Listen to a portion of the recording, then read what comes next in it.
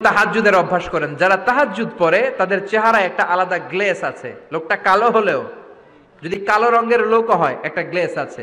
আমার অনেক কালো বন্ধু আছে।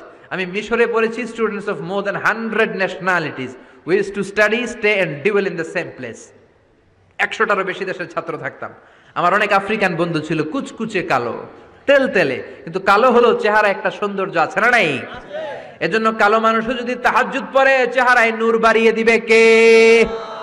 2 নম্বরে হলো আযান আর ইকামতের মাঝখানে যদি দোয়া করে, ওই দোয়া কবুল করে কে? এটা অনেকে জানে না। আযান দিয়েছে, মসজিদে গিয়েছে, সুন্নত নামাজ পড়ে বসে আছে, কখন ইকামত হবে, আরো 5 মিনিট বাকি, মাথা চুলকায়, আছে না নাই? মোবাইল টেপাটেপি করে, ফেসবুকিং করে, ঘড়ির দিকে তাকায় আছে, ঘড়ির কাঁটাও ঘুরে, ওর মাথাও ঘুরে, আছে না নাই? তো বসে থাকবা কেন তুমি? 5 মিনিট সময় আছে, চাইতে হবে কার কাছে? বাজারে যাওয়ার সময় যেমনি আপনি লিস্ট করে নিয়ে যান, এটা লাগবে ওটা লাগবে, মসজিদে যাওয়ার সময় মোবাইলের টুকি নিয়ে যান, কাগজের টুকি নিয়ে যান। আল্লাহ আমার সুন্দরী বউ লাগবে, বউ দাও, দিবে কে? এই বেটা, দিবে কে? নেককার বিবি লাগবে, দিবে কে? গোল্ডেন এ প্লাস পেতে চাই, দিবে কে? উমরা করতে চাই, পাসপোর্টে ভিসা লাগে না, ভিসা করে দিবে কে? দুরারোগ্য ব্যাধি, অনেক ওষুধ খেলাম, অনেক দেশে গেলাম, কোন ডাক্তার ভালো করতে পারে না, কিন্তু ডাক্তারেরও বড় ডাক্তার আছে না নাই? কেউ যেটা পারে না, পারে কে? আযান ইকামতের মাঝখানে দোয়া আল্লাহ ফেরায় না। হাদিসে এসেছে দুআ লা ইরাদ্দু বাইনাল আযানি ওয়াল ইকামা, আযান এবং ইকামতের মাঝখানের সময়টাতে দোয়া করবেন। তারপরে বিশ্বনবী বললেন দুবুরাস সালাওয়াতিল মাকতুবা, ফরজ নামাজের পরে দোয়া করলে কবুল করে কে?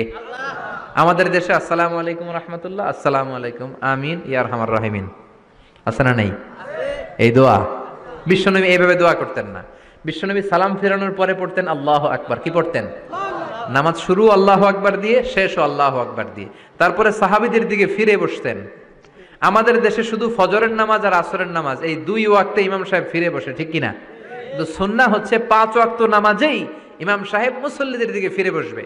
এরপরে বিশ্বনবী পড়তেন 3 বার আস্তাগফিরুল্লাহ, আস্তাগফিরুল্লাহ, আস্তাগফিরুল্লাহ। তারপরে বিশ্বনবী পড়তেন আল্লাহুম্মা আনতাস সালাম ওয়া মিনকাস সালাম, এই দোয়াটা। এরপরে পড়তেন রাদিতু বিল্লাহি রাব্বা, এই দোয়া। এরপরে পড়তেন আল্লাহুম্মা লা মানিআ লিমা আ'তাইতা ওয়া লা মু'তিয়া লিমা মানা'তা ওয়া লা ইয়ানফা'ু যাল জাদ্দি মিনকাল জাদ। তারপরে আয়াতুল কুরসি পড়তেন। তারপরে বিশ্বনবী 33 বার সুবহানাল্লাহ, 33 বার আলহামদুলিল্লাহ, 33 বার আল্লাহু আকবার, আছে না নাই?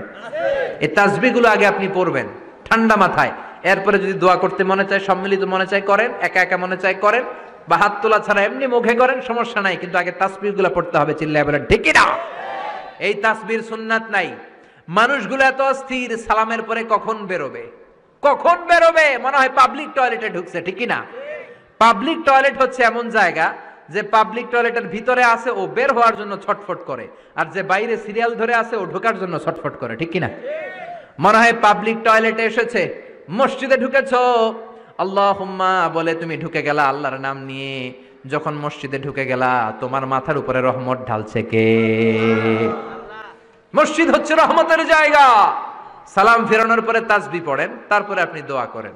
এজন্য সালাম ফেরানোর পরে দোয়া কবুল করে কে? আল্লাহ। এরপরে বিশ্বনবী বললেন আইন্দা নুজুলিল মাতর, আকাশ থেকে যখন বৃষ্টি নামে, ওই বৃষ্টি নামার সময় যদি দোয়া করেন, দোয়া কবুল করে কে? আল্লাহ।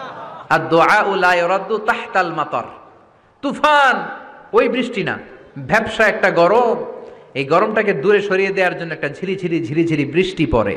ওই বৃষ্টির নিচে দাঁড়িয়ে বৃষ্টির পানি নিয়ে দোয়া করলে কবুল করে কে? আল্লাহ। জানেই না মানুষ, ঠিক কিনা? বরং বৃষ্টি আসলে গান গাওয়া শুরু করে দেয়।